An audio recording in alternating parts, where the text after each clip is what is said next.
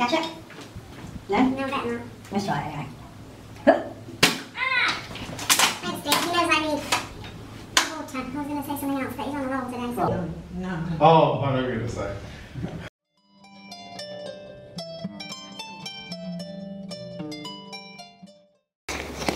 Right. Yesterday, we wanted to go to a beach. No, let me backtrack.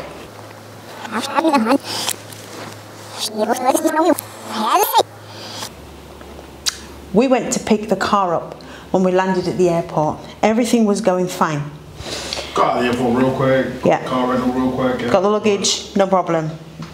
No testing for the passes, no test, nothing, absolutely hassle-free. So we got to the car rental place, paid for the car. They said, go there and pick up the car. So we went to pick up the car. And the lady took us over to, she directed us to where the car was. Pod number, whatever it was, 65, I think. It was a 4x4. Nice. And Dee and Dee, who I am, I looked at the car and I said to Dee, we're not taking this one. He said, why? I said, look at the tread on the tyres. It's almost at, if not already at, the legal limit. He said, oh, it's all right. I said, do you know what the roads are like here? So, I said, I'm not taking it. Because if we go on a slippy road, knowing that there are some gravel roads here in Fuerteventura, quite a lot actually, the front tyres are going to be sliding everywhere. So he was absolutely shattered. Bear in mind, if you've watched the first video, you will know he didn't sleep the night before. And he only had a couple of hours on the airplane. So he went back to the lady and she said, sorry, this is the only, because he wanted an automatic. No gears. I think they know what automatic is. Well, do they? Some people might not know what I'm talking about. Anyway. She said, you're either going to have to take this one or a manual. I said, I don't want a manual. She said, okay, you have to pay a bit extra. So anyway, we paid a bit extra for a car that had tread on the tyres because they were almost bald on the 4x4. And she said, everybody says that about our tyres. And I thought, maybe we should just think about it. Now's the time. I think you said to them also, give me money to change tyres then. I said to them, if you give me the money, I'll go and change the tyres. I'll do it for you. But I'm not driving it like that. Dee was all right with it. He thought it would be okay to do it. How wrong he was. So fast forward to yesterday, which is the 6th of September? 7th of September. We decided to go to a beach to shoot films for Patreon. Yes. Because over in here, you have freedom. Freedom say that. to wear 0 on the beaches. Yep. And this particular beach was meant to be really, really nice. Yeah, it was really nice. We looked at it online actually, and the reviews. But it's 2 hours away. 2.5. 2.5 hours away. But Dee's really good at long distance driving, so she was like, hold on. Me, I'm a 1.5 hour kind of guy. After not even that sometimes, but you're falling asleep after about 20 minutes. I say that. I get very, very, very, very bored. I'm not falling asleep, I get very, very bored. Anyway, he does get bored. You go ahead. Steal your thunder, go ahead. So we looked at the reviews on Google and they said 5-star, 5-star, 5-star for this beach. Beautiful, beautiful, beautiful. You'll never see anything like it anywhere else, ever. I'm like, to do really? It's 2.5 hours away. Do we want to do that? And most of the reviews said it's a hell of a drive. The road is horrible. There's a part of the road where you're going to have to do 20 kilometers an hour for about half an hour. And Dee's like, yeah, right. These people have obviously never been to Dominica. No, not Dominican Republic, Dominica. Got it? No, I'll say again. Not the Dominican Republic. Dominica. Very small island. very rural, volcanic island, extremely hilly. Just like it. So we've been there, and the roads were treacherous. Twice. I've been 3 days. Dee's been 2.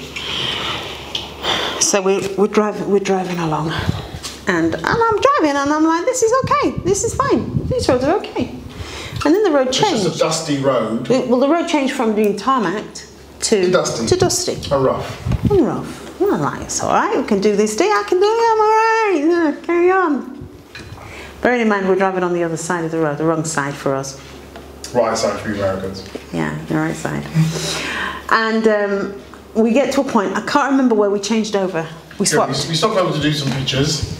Oh, we did. We saw a derelict house, some wild goats. And a crazy bikini. Yeah, crazy bikini. Great crazy bikini. So we did some really nice pictures, really good. And got back in the car. Dee took over the driving and carried on. And he was like, yeah, these people, obviously, these review people haven't been to Dominica. They haven't seen the roads there. Have you seen the roads there? He's going on and on. And then changed. He changed. The road. Now, I'm going to show you a clip in a minute of a part of the road that I'm talking about. As you're driving, you're meandering up the side of a mountain. And I mean up. And it's high. That's not so bad, you're saying? The roads are just about wide enough for 2 normal size cars to pass. That's not so bad, you're saying? Okay. The side of the road that's not next to the cliff is a sheer drop. Now, normally with a sheer drop, you can deal with it like in Dominica because there's foliage and forestry. No. This shows you the drop. And it's just a drop. But also, it's hard to explain. But because you've got the slope of the mountain, you can just see the sea. So it looks a lot further a drop than it actually is. It does. Gets worse. And then you get to a meandery bit and there's a snowplow in front of you going the same way you are. What is a snowplow doing in Fuerteventura in 28-degree heat, I hear you ask? Well, he's getting rid of the gravel and the debris on the road that has fallen and the dust, and he's shifting, is ploughing it away down the mountain as he's going round. Gets worse. But you can't overtake him because he's too wide. But then the oncoming cars can't get past because he's too wide, and if they tried to go past, they'd go down the cliff. Gets worse. There are some passing points, but they're not that big. Then, as Dee said, it gets worse. As we got up higher, the road became damp. Not wet. Not wet. Because tyres work on the wet. Tyres do not work, if you know anything about cars, tyres do not work on damp with gravel. So you've got a slidey... It's like a mud, wasn't it? Yeah. Like a mud. Slimy mud. And the road is bumpy. So the road is, the car's jerking when you're doing about 20 miles an hour, kilometers per hour. Gets worse. This is European roads. So people drive enthusiastically.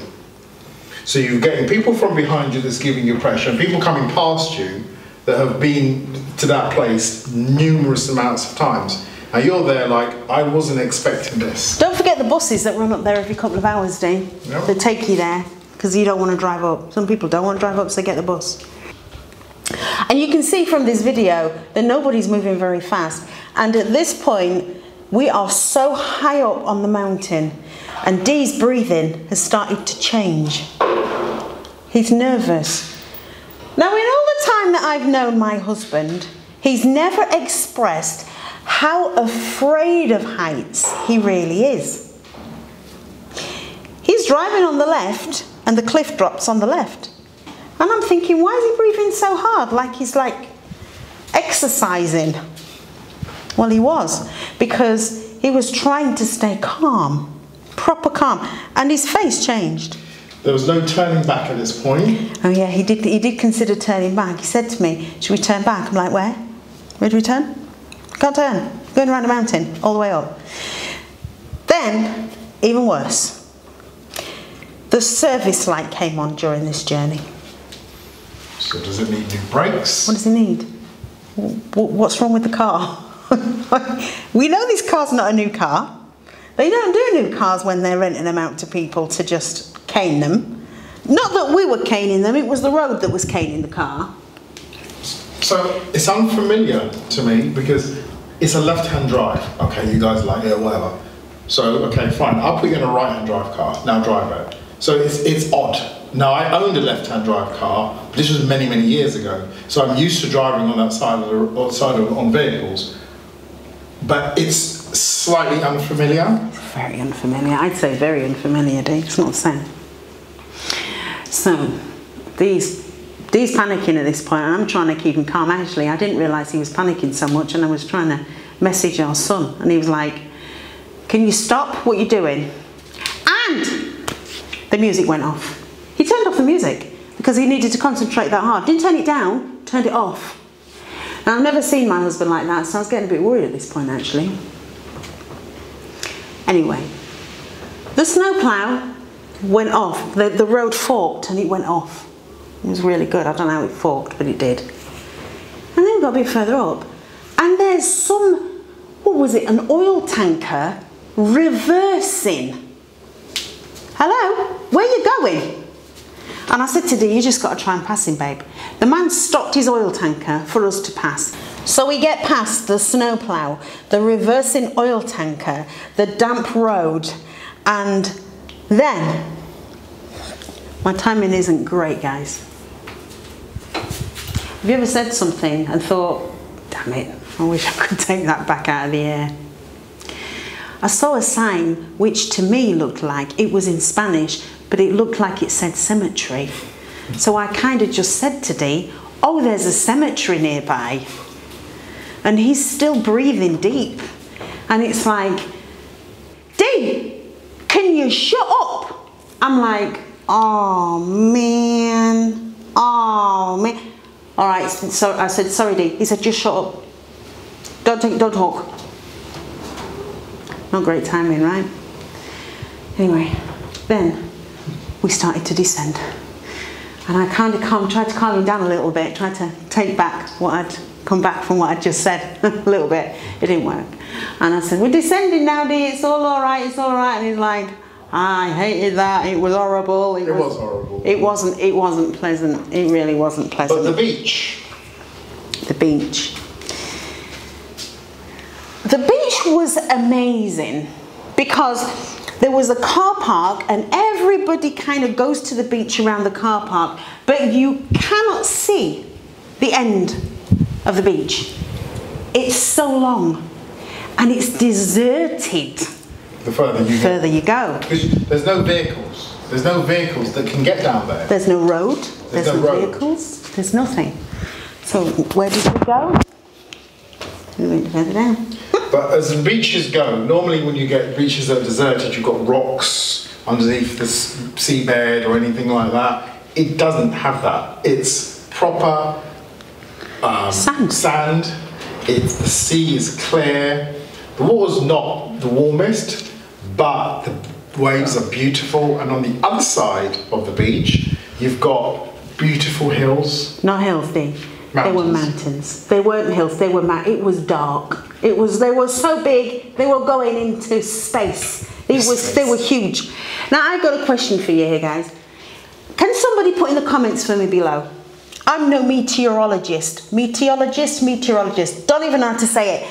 But can somebody please tell me why? And I'm going to show you this now.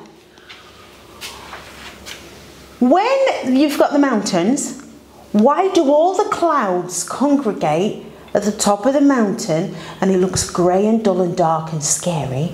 And then as Dee pans around, you can see the sky turns to clear blue. Why is that? Can somebody tell me? I know here in this beach also, you can do a photo shoot, which is only available on Patreon. because Dee can wear nothing.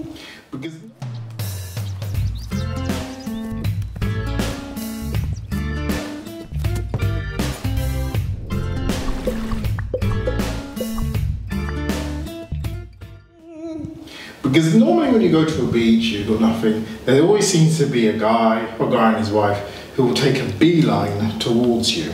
That's true. But here, no. You're going to be there. However,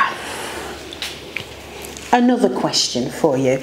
I'm relying on your responses here, guys, because I'm absolutely 100% serious when I tell you, and Dee's confused by this as well, what the hell is going on when somebody takes their young child for a stroll along a beach that is known to be a nudist beach? Why? I mean, this child was what? How old are you? 4? 4, yeah. About 4. Must have been about 4 or 5.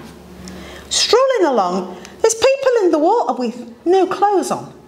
There's women sunbathing topless. And they're walking past with a child. Tell me, would they brief the child beforehand and expect the child to see certain things? What do you do as the person that is modelling or bathing in the sun or enjoying yourself in the sea with nothing on? Go away, fly. What do you do? Do you cover up? Because you don't know what the parents have told the child to expect. What are they thinking? The pictures are amazing, guys. You should see them. Back to the pictures. The pictures, guys, were amazing. Oh, I've never seen these pictures. I've never seen pictures. Dee's never taken pictures like this of me before. The scenery is outstanding. I performed quite well, actually, I must say. I did very well. And yeah, I was kind of soaking up the environment at the same time. I was loving it, actually, because you don't have to be discreet. It's great. The pictures, and he's doing some short films as well. Awesome. Beautiful short film. Awesome. But we've got a lovely one, particularly with the waves crashing on you, and you really, really like that. Incredible pictures. Some of the best pictures we've ever taken. And they're all on where? They're all on. All of them are over on Patreon. Now, one more thing. Guys, if you do go to Cofete, is that right? Don't swim in the sea. There were some people splashing around in there in the shallow area. But I was having my photo taken. Dee was standing in the water. And I could stand up in the water, no problem. Probably came up to about my waist. If that, I don't think I went in that deep. And as the wave came, it pushed me over. It's furious. The sea's furious, but it's beautiful. Absolutely beautiful. Worth the trip. Worth the trip, but we won't be going back.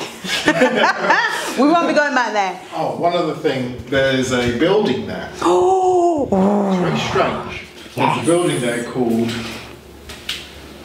Villa Winter. Okay, let me repeat that for the guys because I'm wearing the microphone. There is a building there, up there, as Dee said, called Villa Winter, in case you didn't hear him. Villa Winter. And it's literally in the mountain, on the side. It's like it's stuck on the side of the mountain. Beautiful building. It was built by a German engineer, and he built it in the theme of the Black Forest. And allegedly, there are conspiracy theories about it, how it was involved in the war effort for the Nazis.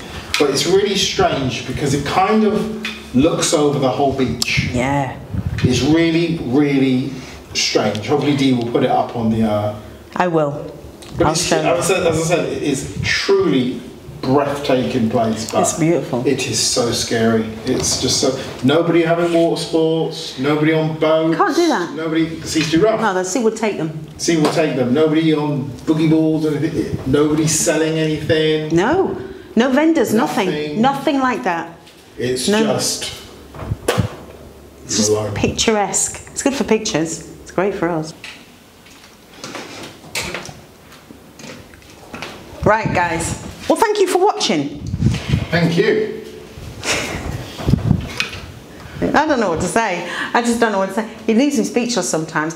Actually, I was very speechless in the car when he was breathing deep because I didn't know what's going on. I actually didn't know what's going on. It wasn't funny though, to be honest. Right.